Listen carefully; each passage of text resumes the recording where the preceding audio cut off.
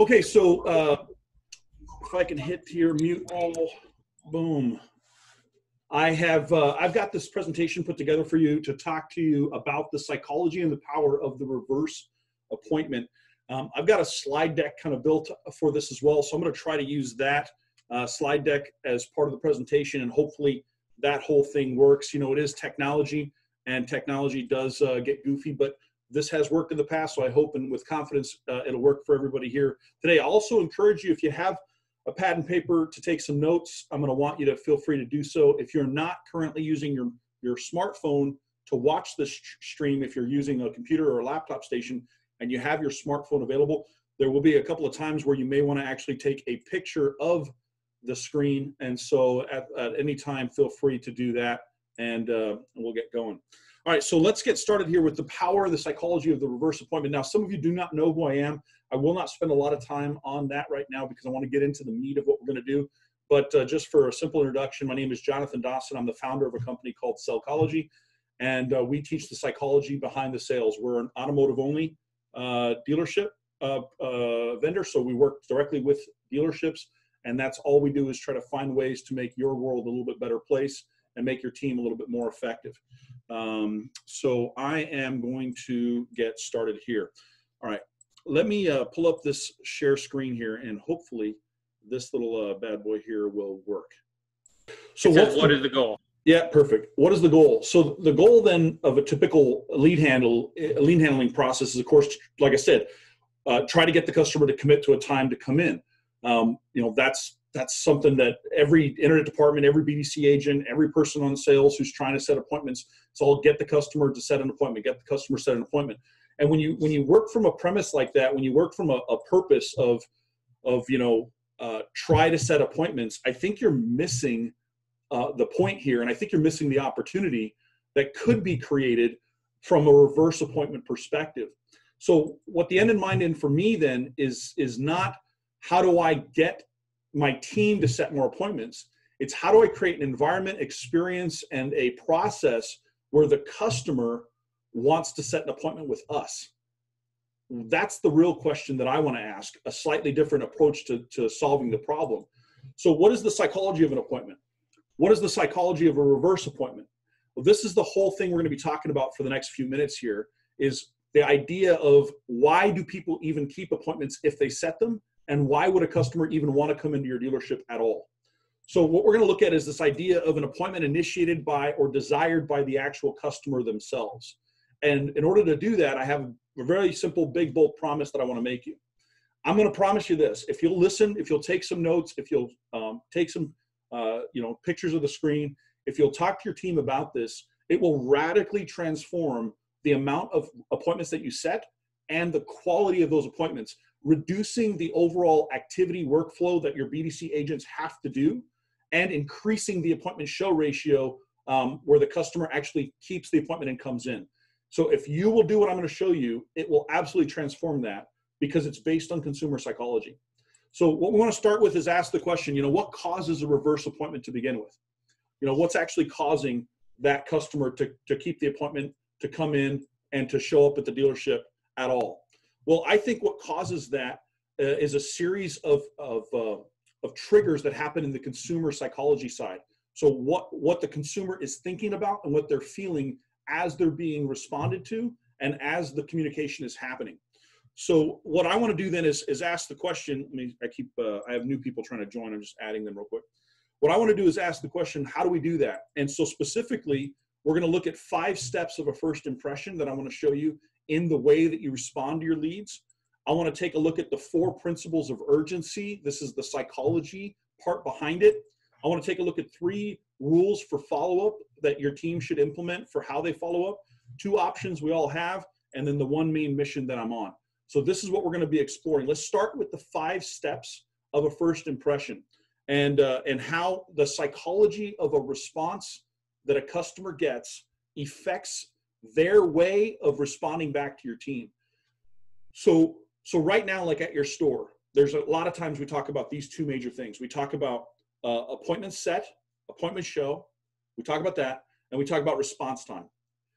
And I'm going to flip the script on both of those and ask, instead of how many appointments do we set by itself? We want to ask the question, how do we create a process where the customer wants to set an appointment with us?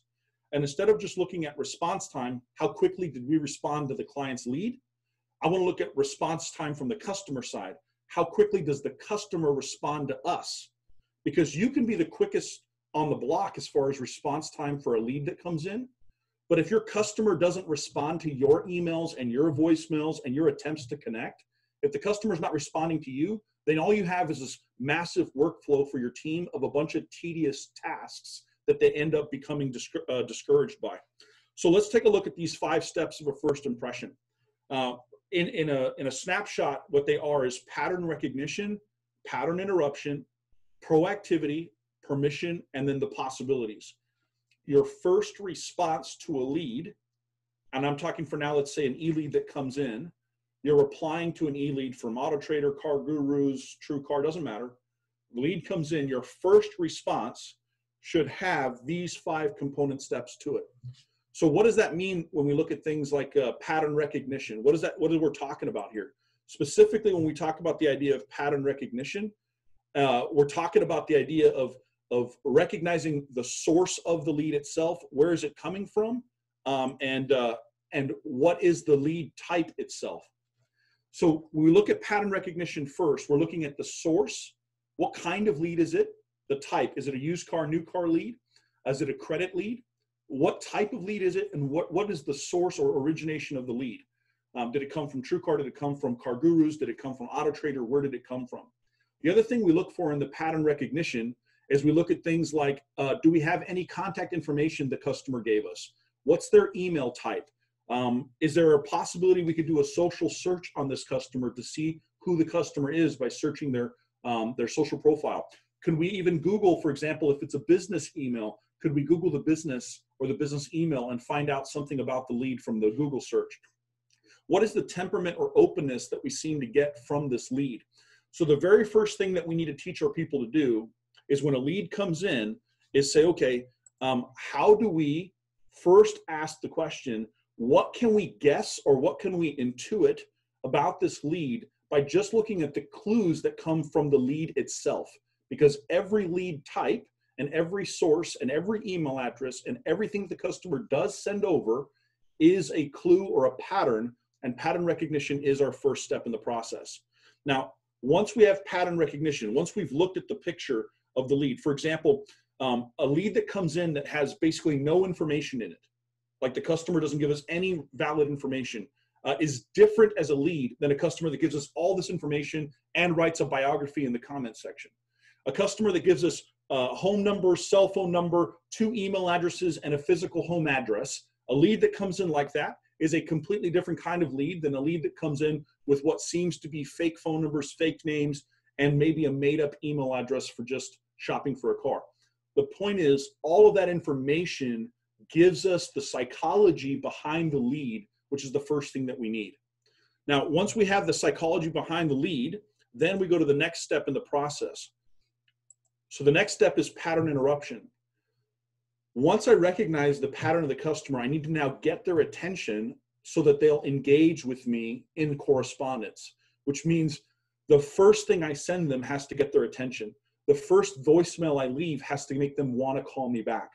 So what we're going to do is we're going to look at how do I interrupt someone's pattern of thought. So for example, in an e-lead, if we're talking about, again, the inbound lead that comes from some sort of third party, what we want to ask ourselves is, how can we create a source-based opener, or even an email-based opener, a negative opener, or a personalized opener? Let me break it down for you.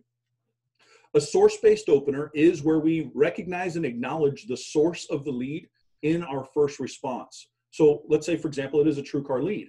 In the subject line, I would want to put something like, if I'm using source-based responses, I would use something like, your TrueCar lead has been accepted, or your TrueCar lead needs more information, and put that as the subject line. By using TrueCar in the subject line, since that's the source that they sent the lead through, I'm using that as a pattern interruption to get them to go, oh, this is exactly the thing that I submitted through. If I use email-based openers, I'm referencing something in their personal email, which I'll show you examples of this just in a moment. But Let me give you a perfect example that illustrates it. When teaching a sales team how to do this, I was asking them to give me kind of their unresponsive dead leads from the last week to 2 weeks. And as I took these leads from them and we kind of opened up the CRM and started responding, I said, look at the clues that you can have from an email address. For example, an email address has the part that goes before the @ symbol. That's the part the customer chooses. And then you have the part right after the @ symbol, which is the server provider that they're using, whether that's a company server, so it's a work email, or whether that's a server like a Gmail. Now, what that tells you about the customer is important because an AOL address is different than a Gmail address. A Hotmail or a Netscape address is different than a Gmail address or an abcconstruction.com address. What I'm looking for is the clue that something like a AOL.com email tells me. And I'm not going to find a 23-year-old with an AOL email address ever, right? I'm not going to find a Netscape.net on a 23-year-old's account. It doesn't exist. Even a Hotmail. You can actually categorize by the type of email that they use. You can actually put them into categories of likelihood based on the pattern. Also, for example, when they choose their email address. So I had an email that came in and it was fuzzyslippers67 at I think it was like Hotmail or Yahoo.com. Okay, fuzzyslippers67 at Yahoo.com. Well, what does that tell you about the person who submits a lead whose email address is fuzzyslippers67, right? That tells you something about the person. In fact, if everyone watching this right now, if you were all to just guess right now the gender, right? Who is this person, fuzzyslippers67? Is it a man or a woman, right? I imagine all of you would say it's a woman. You'd be right. That's exactly what it was. If I said fuzzyslippers67, if you had to guess what the 67 stands for, what would you guess? You'd say 67 could be the year that they were born. It could be the year that they graduated. It could be that. And so you'd say maybe the fact that it's a Yahoo email address makes the person has to be probably likely over the age of 30. So these are all clues that you start looking for. So in the case of this particular lead, I responded in the subject line.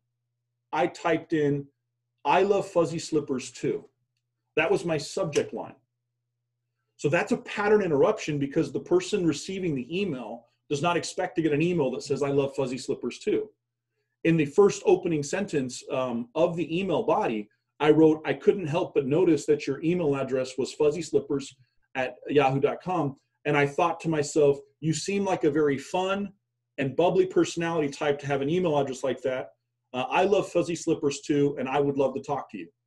That was the email. The response came immediately from the person with an LOL, and I can't believe that you noticed that. And it's always great to meet somebody who likes fuzzy slippers too. But the customer immediately responded because we were able to interrupt their pattern using an email-based opener.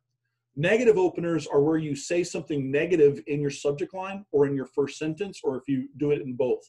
A negative would be something like, "We want to apologize. It seems like we've made a mistake."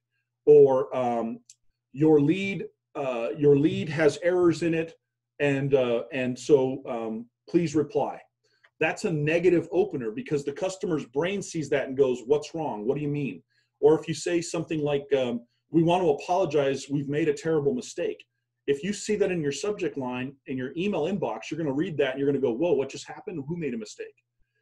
The point is, a negative opener is a way of getting people's attentions. And just like the personalized openers as well, when you personalize something, for example, let's say you notice the city the lead came from, or you have a family member, for example, who has the same name as the lead. I'm not asking you to make things up. I'm asking you to connect and find a way to connect with people. But if somebody sends in a lead and their name is the same name as my mother, and I put in the subject line, "My mother shares the same name as you. I hope you're as nice as my mom."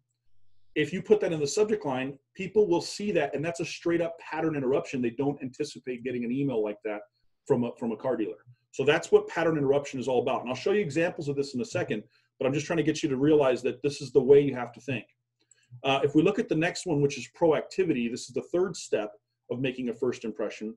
In the third step, we're going to look at proactivity, which is to anticipate their fears, to anticipate their goals, to anticipate their questions, or anticipate their objections.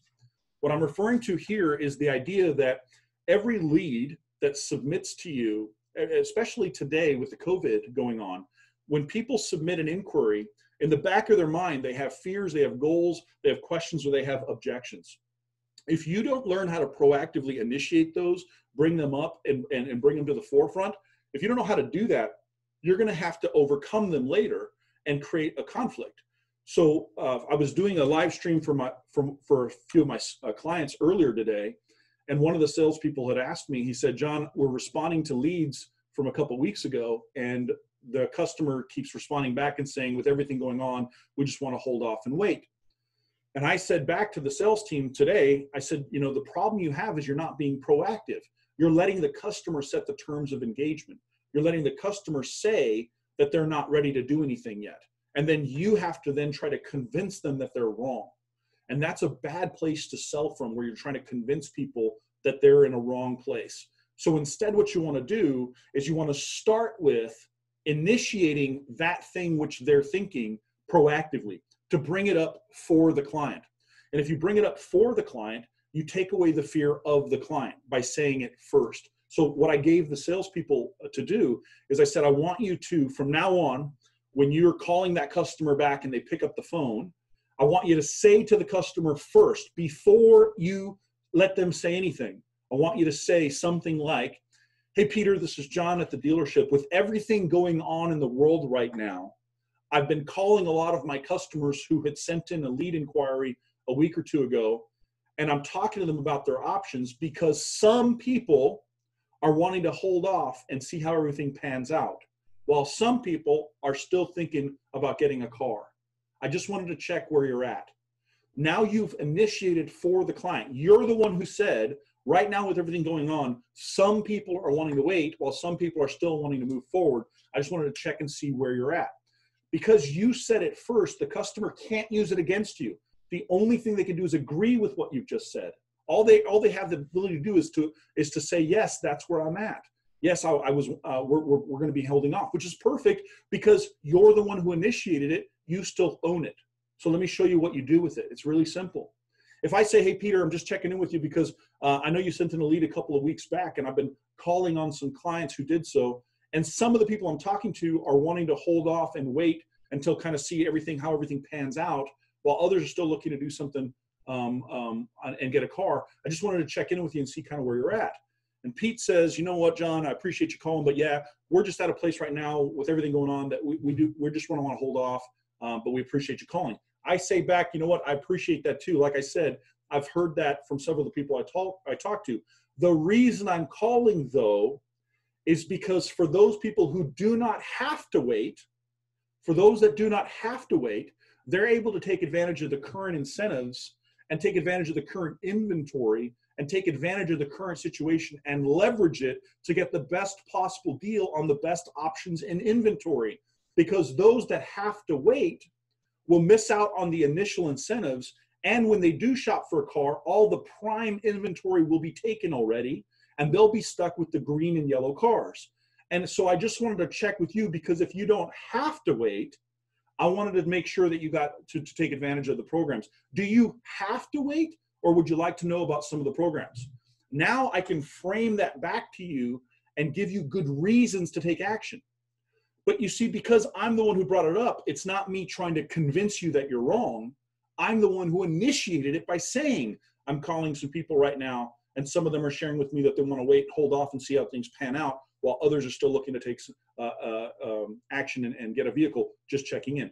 Proactivity prevents future problems. You need to learn and teach your people how to be proactive instead of reactive and overcoming all the objections. They need to learn to introduce them. And that's what proactivity is about. Let me show you some more. In step 4, it's about permission. Permission is when you, in your response, you ask for permission to help the client, and you ask for permission to give the customer an opportunity to be served by you. So permission is the next step in this approach. I start with recognizing what patterns are available to me from the lead. What type of lead is it? What type of inquiry? Then I go, okay, how do I interrupt their pattern by maybe saying or doing something they don't expect? How do I proactively initiate what they're thinking so that they don't have to give me objections? And then how do I gain permission to do my job and present to them opportunities. So when it comes to permission, the permission is really to say, hey, I wanted to see if I could help you with some pricing or some options or some information or help you through the process. As I just said in the example I gave, if I say to you, hey, I'm calling because some customers are wanting to hold off and wait a little bit and want to see how things are panning out, while others are looking to still take action, want to see and check in, kind of see where you're at. Oh, hey, look, we're wanting to wait. I say, absolutely, I understand. That's why I'm calling, actually. Because if you don't have to wait, here's the right time and the reason why it is the right time. And if it's okay with you, I wanted to share with you some of the programs, incentives, and options that are currently available so you can take advantage of that. I'm asking for permission to give them an opportunity. And that's the step that allows people to take that next step with you. If you ask for permission to help people, it's very hard for people to say, no, I don't want you to try to help me. So that's why permission as a step in the process is so important. And now the next and final step I want to show you is to go over possibilities. And this is simply where you just delineate and explain to the client what are the actual options and what is it you actually can do for them. And so possibilities, of course, include offering alternative vehicles to them, alternative financing, alternative process, alternative information. Alternative process today is, of course, an at-home delivery or a curbside delivery, doing all the documentation over the phone and online and not having to come in. These are the steps that you have to use today to create a customer that's willing to open up and take action. So these are the 5 steps that I've been showing you. Now, what I want to do is show you what it looks like in real time. So this is actually an actual lead that I want to walk through that we use this approach with while I was at a store and took a dead lead and said, hey, let me show you how this works. So here's the actual lead that we were working with. And if I can real quick, I just want Pete, if you can unmute yourself for a second and just tell me, make sure that you're able to see everything I'm showing you right now. Yeah, I see the step 1 pattern recognition screen. Perfect. Yep. Just making sure everybody can still see. Good. So what we're looking at here is this is the actual lead itself that came in. So this was an Auto Trader lead. And I've, of course, deleted the customer's name from the email address, but I left the rest of her email. So her email address was at Robert Half Legal, right? So this part's really important because this is the only thing I really have about the customer. Everything else you're seeing is exactly the way the lead came in. So you have Renata, her first name, no last name. We had a work email. We had no phone number for day phone number, no evening phone number, no cell phone number, no fax number. The only thing we had for an address was her zip code. That's it. The buying information, timeline, and everything we had was just this vehicle information. That's all we had. And she had submitted an offer of $19,950 through Auto Trader, which was obviously a discounted offer. So this is the way the lead came in. So with this lead, the only thing we have, the only thing we even can look at is the email address is the only clue, other than the fact that we can tell that this person doesn't want to share information with us. Now, here's the mistake most dealerships would traditionally make in normal times. You get a lead in like this. It's got basically no information on it. And the first thing your sales department or BDC agents send is they send an email back and say, hey, when can we hop on a phone call? Well, listen, there's 3 different fields for phone numbers on the lead, and she didn't put in anything. What makes you think that she wants to hop on a phone call with you real quick? There's nothing that gives me any indication this person wants to talk on the phone right now. Or the classic BDC agent will say something like, when would be a good time for you to come in and take a look? Well, what is it about this lead that gives you any indication that this person wants to come in and see you at this point? They're giving you basically nothing to work with. So this is the equivalent on the lot of a customer who immediately blows you off and tells you just, I'll come get you if I need you. This is not a open up customer. This is a closed off customer. So pattern recognition is going, what do I know based on the information? What I know is an email address, is a work email address. And what I know is the customer is unwilling to give me any information. So what I want to do is take that and I want to create a reverse appointment response. So the reverse appointment response is customizing a response back to the customer that would cause the customer to open up using Sellchology. So the first thing we did is I took the roberthalflegal.com and I put it in a URL and I clicked on the website. And what I did was I read about the company. What is Robert Half Legal? Who are they? What do they do? What kind of company is this that she works for? I also searched her name in the company to see if I could pull up her job title so I could see what kind of job she has within the company. All that took about a minute and a half for me to do. And then this is the lead that we came up with as a response. So I'm going to break it down for you in stages. So let's just take a look at it one step at a time. So the second step in the process is pattern interruption. Here's my subject line. Couldn't help myself, but see that you're working at Robert Half Legal. That's my subject line. Then the opening sentence is, Renata, when I saw that your email ends with @Robert Half Legal, I decided to do some research about your company.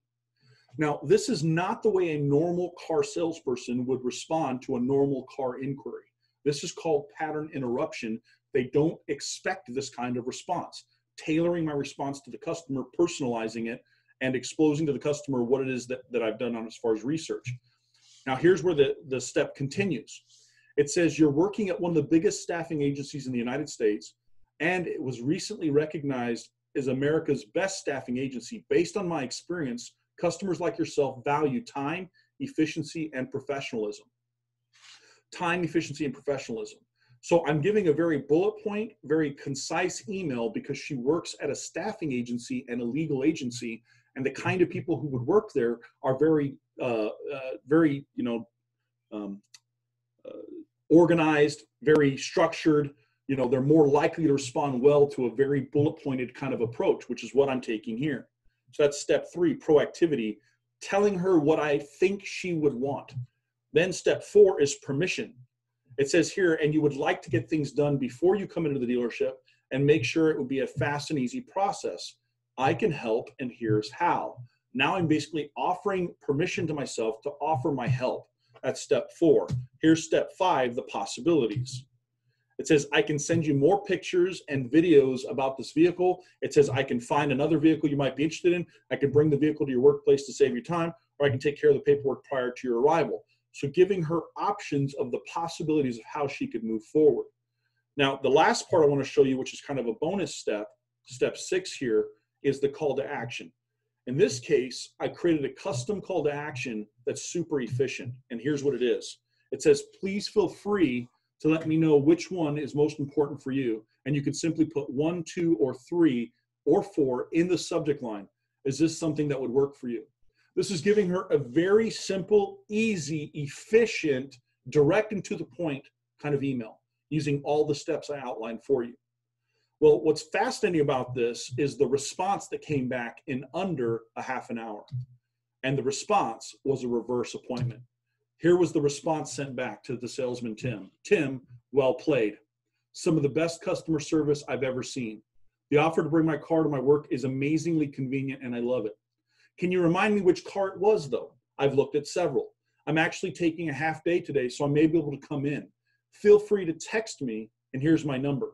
And then we now have her cell phone number, a request to text, an offer for her to come in. We have her first and last name, and we have her work number, and we have her email address again.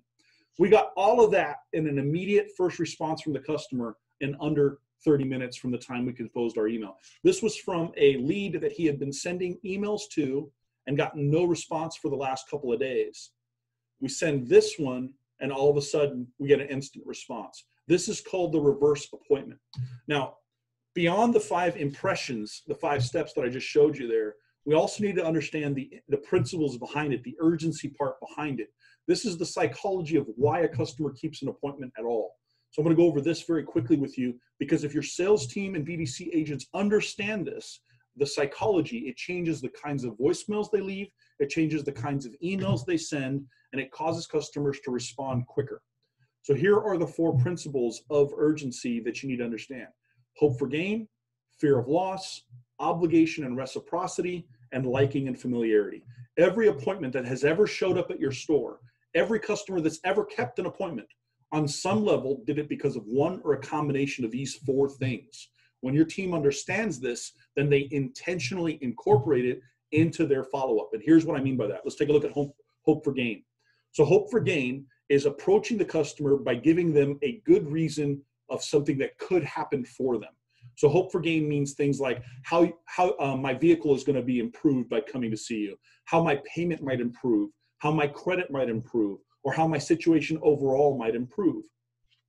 If your sales team and BDC team learns how to speak the language of hope with your leads, what will happen is they'll start to build enough hope in your customers for them to go, I want to come see what you can do because you've given me hope that my situation will improve. So they need to learn the language of hope. That all starts by simply asking questions of your client when you're talking to them. So if I, for example, get you on the phone and I say something like, you know, when you were first putting in this lead, when you were first deciding to shop for a car, what is it you were really hoping would happen? And what were you hoping someone like me could do for you? If your team learns to just ask that question, the customer will open up and tell you what their hope is. If you can talk enough about giving them what they hope they can get, the customer will come in because hope drives behavior. If people don't feel hope, they don't take action. So that's number one. The second one is fear of loss, which is what will happen if they don't take action, how they may lose money, how they may lose time, how they may lose the car that they want, how they may lose their minds doing this shopping forever. When you describe to people the consequences of waiting, the consequences of not keeping the appointment, when you can talk to the client and find out what their goal is from a hope side and what they don't want to have happen, you can build a hope for gain, fear of loss reason for them to come in. And when you talk about, for example, what they're hoping to do is they're hoping to take advantage of the current incentives, and you say, I appreciate that. Just because right now these incentives are only available on certain models, and once those are gone, you'll lose the incentives, and our inventory obviously is changing as people come in and take advantage of the incentives.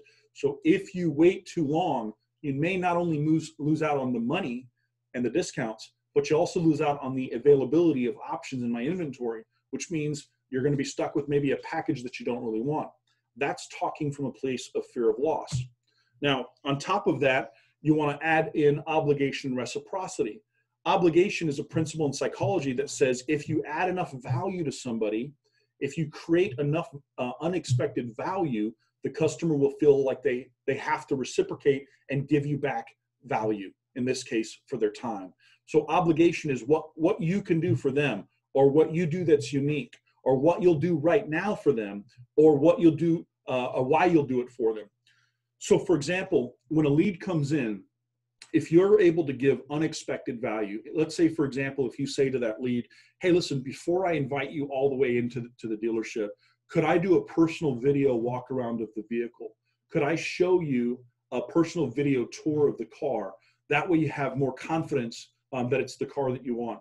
Or if I said, hey, before I have you come in, if you want to, what I can do is I can talk to a couple of my management and make sure that they feel like the type of vehicle and the incentives that you want are going to be something that's going to actually be applicable to you, because I want you to know that if you come in, the time that you spend here is going to be valued and respected. If you say that to the customer, they go, wow, you do that? That'd be great. What you want is you want your leads to say, at least in their own mind, but if they can out loud, you want them to say, wow, you'll do that for me? Wow, no one else offered that. Wow, no one else even recommended that. If you can get the customer to feel that 2 to 3 times in the way that you communicate, their customer is going to start feeling like, I owe you my time. I owe you the appointment. I owe you to honor that time because of what you've done for me. So when you tell them what you're doing, what you tell them what you do that's unique at your store, what you tell them, what I can do for you right now, or why you're going to do it for them. Hey, listen, my personal experience is I had bad credit at one point, and it took someone taking time to walk me through the process and help me get approved, and it's helped change my life. That's why I want to do it for you. Give the customer a reason why you want to help them, and this creates reciprocity in the mind of the consumer. The last one to talk about is the liking and familiarity. And once again, all 4 of these are the reasons why someone keeps an appointment to begin with. And liking and familiarity is just a kind of a fancy way of saying rapport and empathy.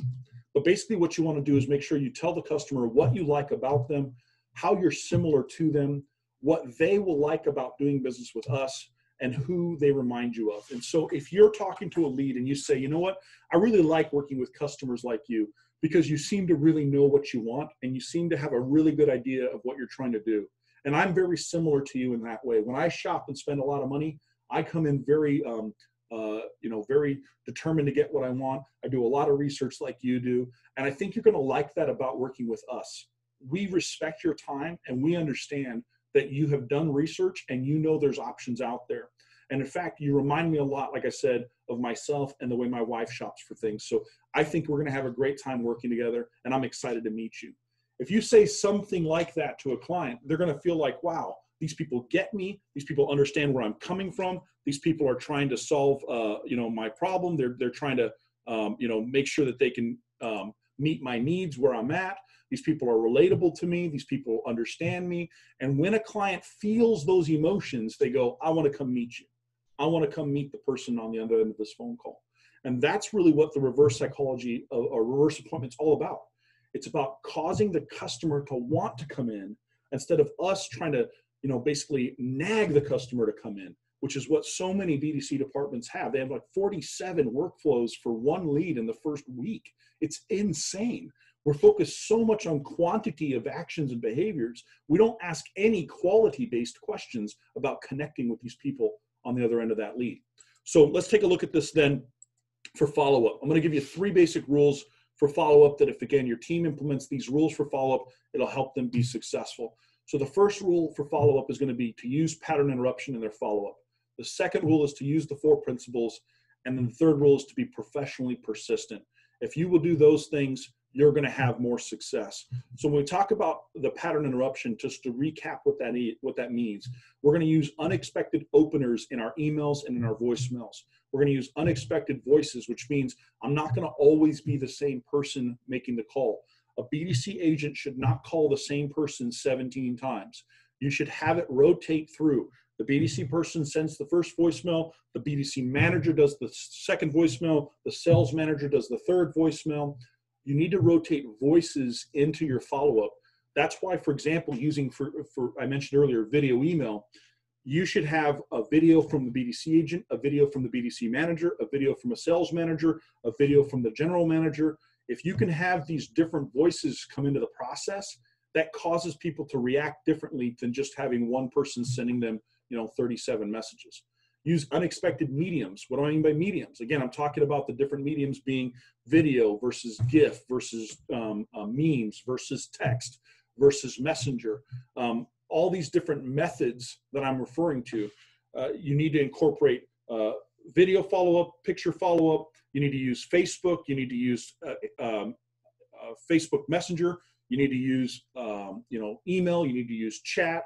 You need to use all these different methods to try to communicate with the client and engage them. How often are your people sending out memes to customers? How often are they sending out videos? If you're not combining the medium that they're using and the method that they're using, you're going to come across as stale and stagnant. The customer is going to just block you out entirely. So always use different ways of interrupting people's patterns. That's rule number 1. Remember the 4 principles that I just gave you. You want to use hope for gain, fear of loss. You want to use reciprocity, and you want to use liking, familiarity. In your voicemails, your scripts for your voicemails should alternate these 4 different messages. So in one voicemail, it's, hey, listen, the reason I'm calling you is because I know you were really hoping to get into a nicer newer vehicle. You were hoping to get something that would lower your payments or even lower your interest rate. And you were hoping that you could work with somebody who could make it easy. The reason I'm calling you is because I believe that we can do all those for you and everything you're hoping for can happen. That's one voicemail. Another voicemail is fear of loss. Hey, listen, the reason I'm calling you today was because I know that you didn't want to miss out on getting a vehicle that could be more affordable. I know you don't want the interest rates to go up and cause your payment to go up. And I know you don't want to be stuck in a car that you ultimately know won't work for you, or not be able to get the car that you want because someone buys it out from under you. I just want to make sure that you know that if you're wanting to take action and not miss out on things, we're here for you. That's a fear of loss voicemail. The third voicemail is reciprocity. Hey, I'm following up with you. There's a few things that I've been doing in preparation for meeting with you. I've already been talking to my management and on behalf of you for some of the financing and programs.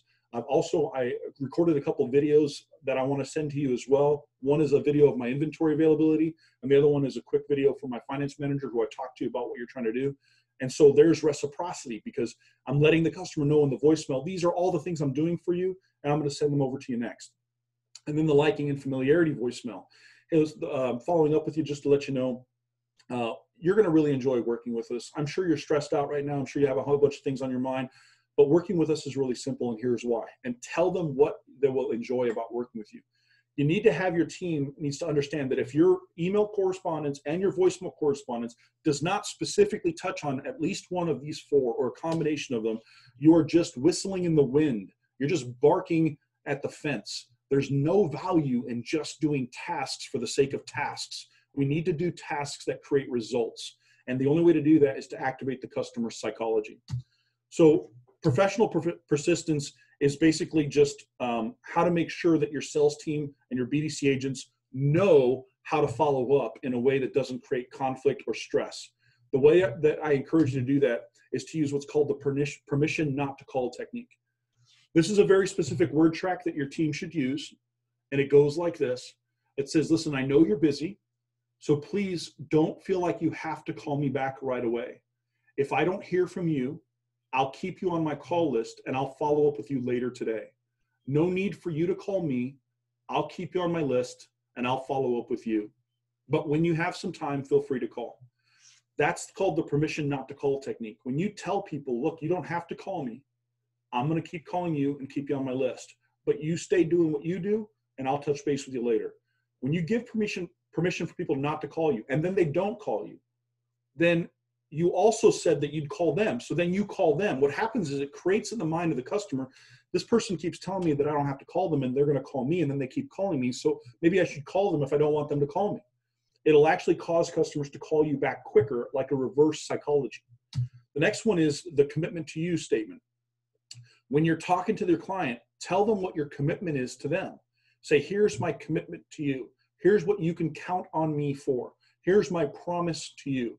Make sure they understand why you are going to stay in touch with them. Also, make sure that you let them know that you've got them on a hot list so that they understand that they are a priority and that you're going to continue to follow up. And of course, the last one is to let them know that you haven't forgotten. So when you put all this together, it sounds something like this. Hey, listen, the reason for my call is because I know you're really hoping to get into a nicer newer vehicle. You're hoping to find a vehicle that could maybe even lower your payments or your rates. And that's why I'm following up, because I believe we can do all those things you're hoping for. So, but listen, I know you're busy. Don't feel like you have to call me back right now. I'm going to keep you on my hot list. I'm committed to following up with you because I know this is important to you. And I want to make sure that you know that I haven't forgotten you. So if you want to call me back, here's my number. But don't worry, I'll call you if I don't hear from you. That's the voicemail. And when you put all those pieces together, it causes customers to call you back, and it causes customers to feel compelled to call you back because they feel like, how do I keep saying I'm going to blow this person off when they're being so nice, when they're talking about what's important to me, when they keep telling me I'm important to them? It's really hard to keep blowing the person off. So those are the 3 rules for professional persistence. Now, there's 2 options that we have when it comes to this whole approach. Option number 1 is to make it about us. We could do that. That's really easy. Hey, listen, I'm calling you because I haven't heard from you. I was just wondering if you're still going to buy a car. Did you, I've been calling you now. I've left a few voicemails. I'm just calling to see if you still want me to keep calling you, right? It's like making it about us, or we can, of course, make it about the customer. If we make it about us, we're going to focus on your process, right? Hey, this is my process, and we're going to focus on your profit. We're going to focus on your time. We're going to focus on your effort. Salespeople do this all the time. BDC agents do this all the time. They say things like, I don't want to keep wasting my time or yours by calling you. What does that even mean? I don't want to keep wasting my time. Who cares? You're making it about yourself, brother. Don't do that. So if you make it about your process, your profit, your time, and your effort, if you make it about us and what we're trying to get done, the customer's not engaged. But if you make it about them, then the customer's going to be engaged. Focus on the person you're serving, focus on their problem, focus on their time, and focus on creating their experience, and customers will respond.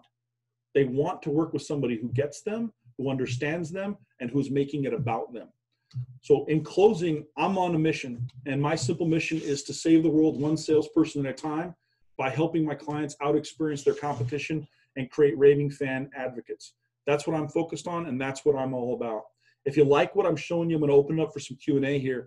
But if you like what I'm showing you and you want some more information, you can take a picture of that, and you can go to any of those sites there to learn more about me and to get more information from my company. So take a picture of that if you have your smartphone. And now I'm going to open it up for some questions. So I think the chat room is still open. So let me hit the stop share and let me open up the chat room, and then we'll get into some questions right now.